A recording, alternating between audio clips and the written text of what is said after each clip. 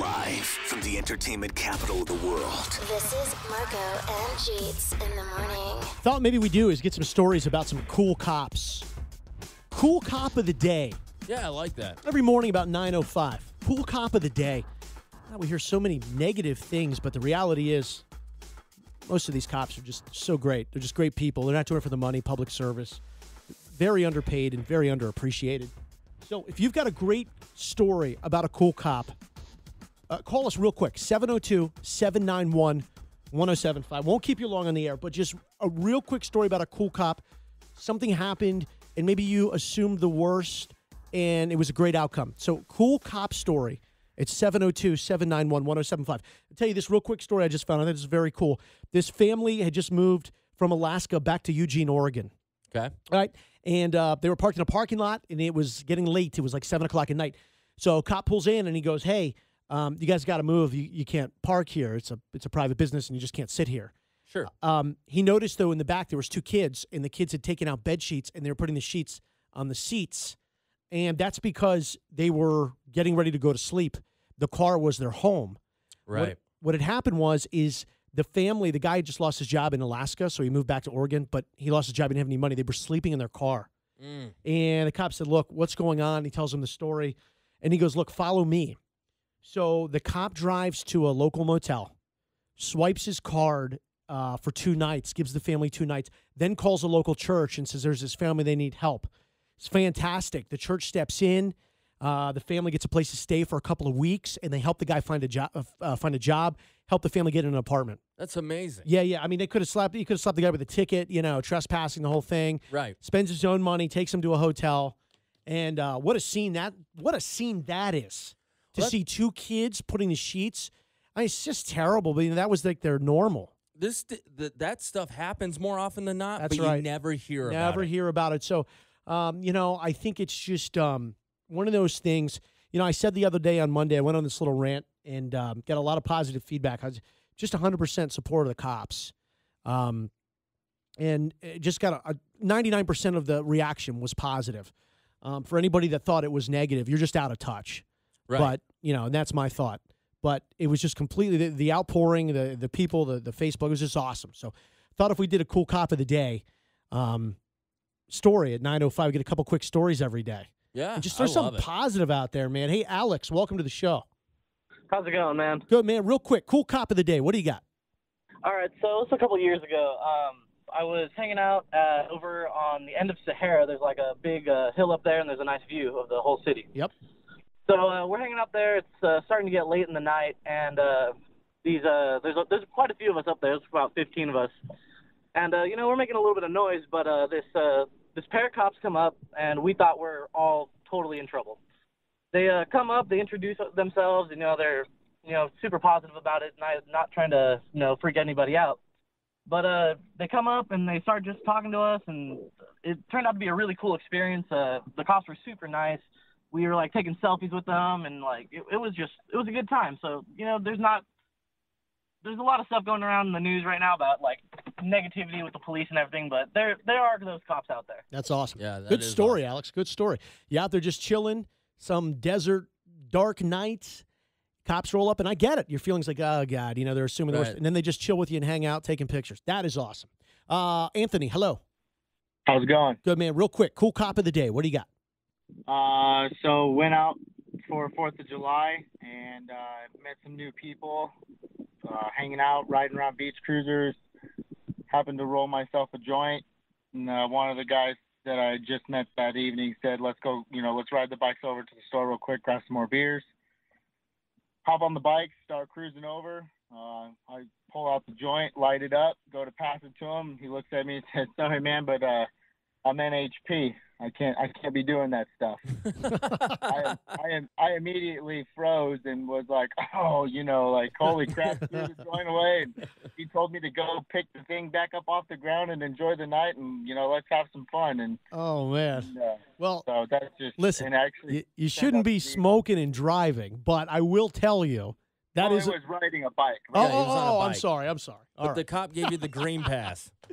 Good He job. did. Yeah, no, that's awesome. That's awesome. He actually is now one of my good buddies. I hang out with him all the time. There you go. That is a very cool cop. Yeah. Yo, Justin, Yes, sir. cool cop of the day. What do you got? I was in my late teens. I just kind of dropped out of high school, was hanging out with some older guys a lot. So at night, I'd be walking home late at night because I didn't have a car. And I saw this Metro Cruiser go flying by, and then I heard the road dots on the tires. I was like, oh, crap, he's turning around. And because I was still underage at the time, he rolls up. He's like, how old are you? And I was like 16. He goes, you been doing any drugs or anything? He's like, no. He's like, you mind if I pat you down?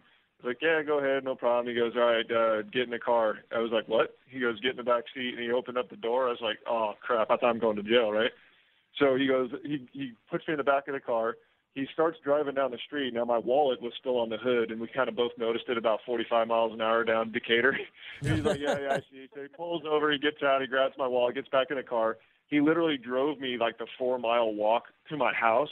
Says, is any of your parents up? I said, no. He goes, all right, well, make sure one of them's up. And so I go in, and sure enough, my mom is actually awake. And so I was like, hey, this guy at the door wants to talk to you. She goes, what? And she looks up, and she sees the cop. She goes, oh, what did you do? And I said, I was just walking home. So he comes in, and sure enough, he goes, yeah, you know what your son's doing? And she's like, yeah, he dropped out of school, and I know he's out past curfew. He goes, all right, well, I just want to make sure he got home safe. Well, that's you cool. knew what was going on. That's Have very a good cool. night, and turned around and walked out. Very cool. Very cool. Yeah. And your lucky day, by the way. Yeah. Yeah, oh yeah. Could have been an easy curfew ticket. And, Yep. Obviously I wasn't doing anything else wrong, but Or he could have lost that wallet. Yeah, then the wallet. Yeah, there's a whole wallet thing. Good job, I Justin. didn't have any money anyways. Thanks, guys. Thanks, dude. Cool cop of the day, Deontay. Hey, what's going on? Hey, man, welcome to the show. What do you got? Well, I have another marijuana story, but pretty much, long story short, I was on my way home from work, and, I was in a little rough neighborhood, but I'm on my way home, and I see a cop behind me, and, he's following me, running my plates. So he pulls me over, and mind you, I have half a joint in my car, so I'm like, oh, my God. So I think he's going to smell, he's going to do all that stuff. So he pulls me over. Immediately he smells it, tells me to get out the car, and he sees a joint right in the ashtray. So he asked me all these questions and, like, where'd you get it from, like, who you bought it from, and, honestly, I plead the fifth.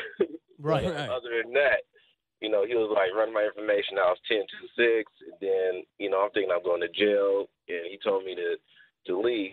And then as soon as I was about to go into my house, he said, come back here. I'm like, oh, my God. So he comes back. He gives me my joint back. No. So I'm Surprise like, ending. oh, my God, you just gave me my joint. He's like, yeah, just don't ever say nothing about it again. And here I am talking about it again.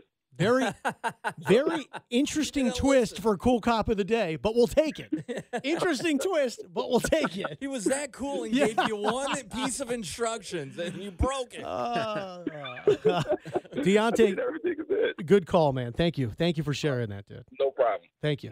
Yeah. I mean, these are just stories you don't hear. And that is cool. The guy, he's got to have a joint, whatever. Right. Hey, man, take the joint. Go inside. Enjoy the joint.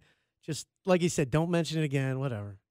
Probably should have said, don't call that radio station in a couple of years. What about you guys? You guys got any good? I'll cool tell you. cop Yeah, I'll stories? tell you one thing. I got when I was a kid. I was like 17, and same thing, like a curfew thing, like out late at night.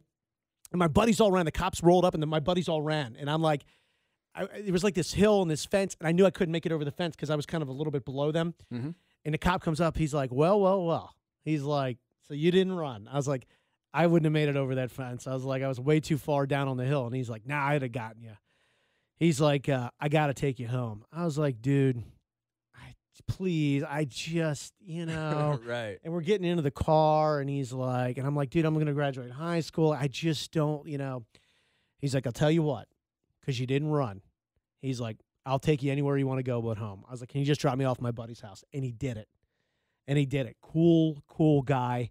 Didn't have to do it. And he said, you know what, your buddies, they'll get theirs. He's like, they've got a 4 or 5 mile walk home. And it was freezing cold that night because we were sneaking out to go sneak into these girls' house. Sure. He goes, you got a nice ride home. They got to walk. He goes, and I'm probably going to catch them later.